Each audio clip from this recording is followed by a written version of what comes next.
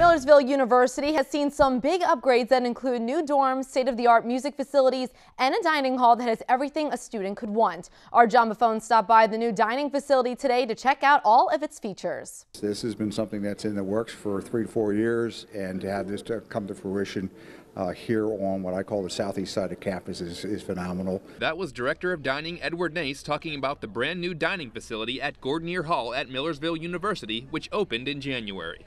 Including the old dining hall that has also been renovated, the new space can now sit 650 students. But it's the view through the all-glass walls that Nace says could attract new students to Millersville.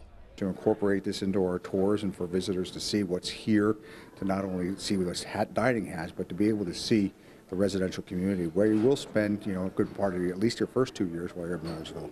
That view is the very thing that caught the eye of freshman Judith Miller at the beginning of the spring semester. The first time I saw it is when I glanced out of my dorm room. I saw all the windows and I was like, this is amazing. I'm so excited.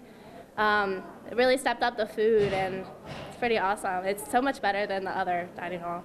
The new facility also features several styles of seating, 2 service stations, and electrical outlets on tables so students can charge their devices. Gabriella Licata recently transferred to Millersville and said this dining hall outmatches anything she's seen before. It's a lot nicer. There are a lot more choices and different things that you can eat every day.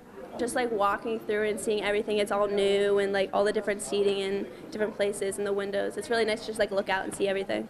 The atmosphere of the new facility also makes the days for the Millersville staff feel less like work. It's a wow factor. Our staff, it's bright and cheery. You come in here and it's just a phenomenal place to sit down and enjoy your meal. In Millersville, John Buffone, News 11.